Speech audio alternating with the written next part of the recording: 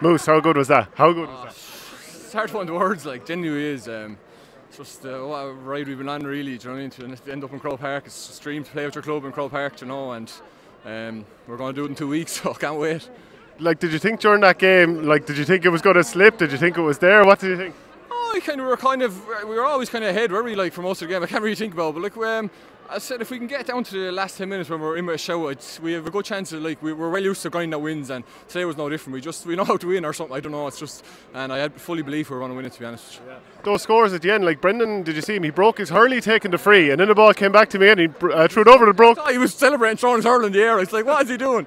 I didn't know the hurl was broken, but he's the king, isn't he? Like, you know, he's unbelievable hurler, and he's been unbelievable for us this year, and he's just, hopefully now he's just drive us on, the lights are gone now.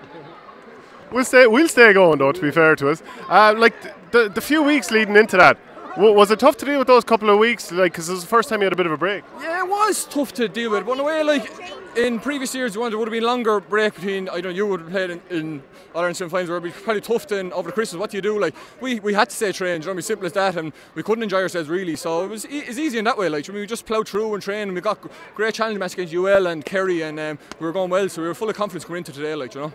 So Croke Park then, what's that going to mean? Oh, it's just like, it's the pinnacle, like, for hurling terms, into, like, and I know it's not Paddy's Day, but it's going to be dreams for run out in Croke Park with them lads, you know what I mean? We've had a tough year, and, you know, I never thought, but to be honest, I never dreamed of playing another final in Borris-Ileigh. I just didn't think it was possible, but this year we've really come together, and it's just unbelievable. Yeah, what's that bond like in that dressing room? Oh, it's hard to describe. Like, you've been in teams that have got on the road a long time, but it's just, I love coming train now, I genuinely do. You know that buzz when you have your own dressing room, and it's just everyone, there's a bit of slate and there's a bit of everything about it. Like, it's just, it's brilliant, absolutely brilliant.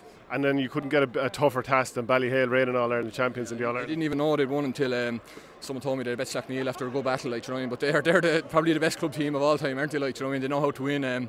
But we'll give it everything, you know. The Burke crowd will go in their thousands, and we'll enjoy it anyway. And hopefully we'll get performance. That's all we want at the end of the day. Like, we want to get performance. Like, and if a win comes after that, then there's no point getting these days and not turning up. And we'll be just emphasising getting the best performance we can. Man, Moose, well done. Thanks very much. Thanks for watching Our Game. Don't forget to like and share the videos, and if you're new to the channel, hit subscribe.